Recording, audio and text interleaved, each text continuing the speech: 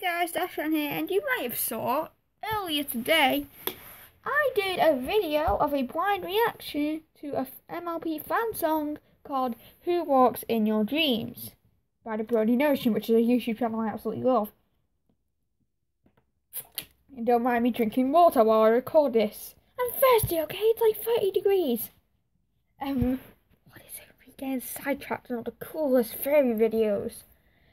Anyway, what I was about to say before I took a sip of this absolutely delightful water. Oh my goodness, why am I talking about my water? I was going to say that I love this song already. I listened to it so much already, and I only heard it for the first time this morning. Why did I put it off so much?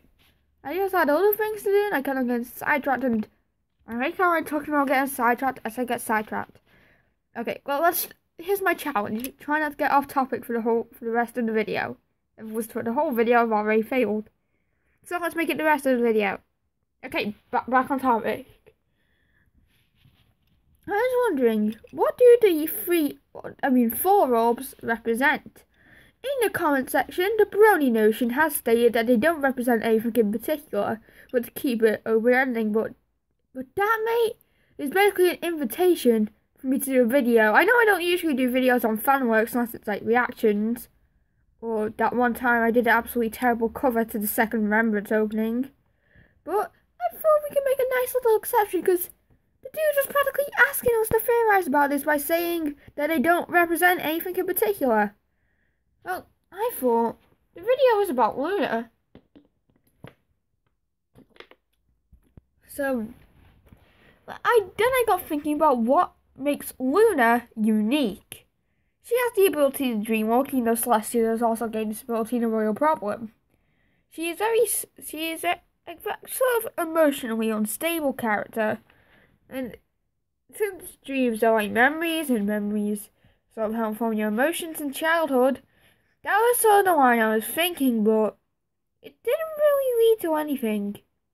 Sure, she guards the ponies in their dreams, and they do in return, but who did the orbs?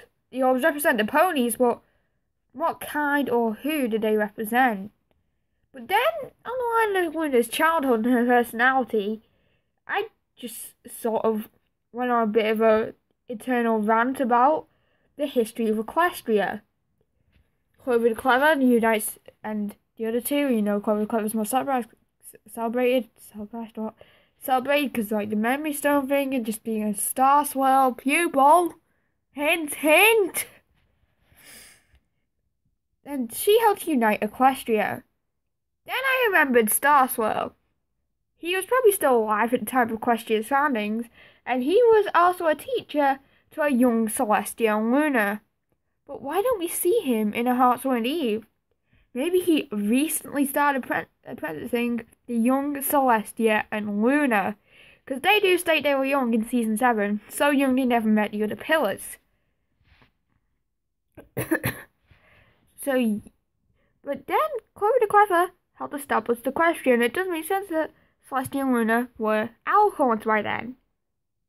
With the strength of Earth ponies, a horn and magical wielding capabilities. I can't get my words out today.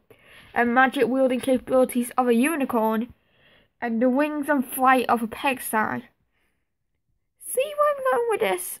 You probably don't, but if they were newly being invented to control their incredible power at the time of Equestria's foundings, the tribes still have some tension against each other, just a bit of a grudge.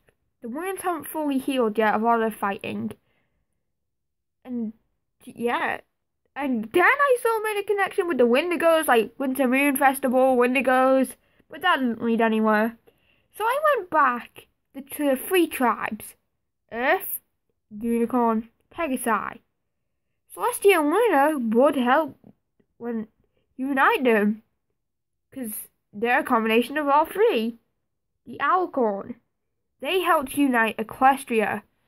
And although Celestia may be more celebrated, that is mostly due to Luna being more cold and distant. So, yeah. Then I thought, what if the orbs, the green the blue, the red, and the yellow represent the different pony tribes. And then we're gonna go for like the blue would be Pegasi. It's blue in the sky. A lot of weather elements like snow and rain, which they manipulate, are constantly blue. The green would be Earth Pony. As the Earth Ponies are, especially in the olden days, were associated with land. They might even have some form of super strength, and they're just associated with the Earth. And green, and you do find that a lot of nurses are Earth Ponies, a lot of that sort of thing are Earth Ponies, like greens, like call it health. And I don't know where I'm going with this. With the thing about green, I'm definitely confident in this theory. Also, who would be unicorn then, the yellow or the red? Well, I think it would actually be the red. Because, hear me out. Although Celestia, who is magically gifted, magical aura is yellow, that's why yellow isn't unicorn. Yellow symbolizes the birth of a new era. The sun seems to represent a new dawn and a new beginning, the birth of new life, of hope. That's what Celestia and the Alicorn race in general represented, which makes yellow Alicorn, and red can be unicorn because unicorns often have magic tied to their emotions. Or to some extent, not to that high of an extent. They can do extremely powerful magic whenever they want, but to a tiny bit of an extent, it is somewhat connected to their magic. Like, I doubt Twilight could destroy all of Ponyville in like one blast if she wasn't just a bit worked up, you know?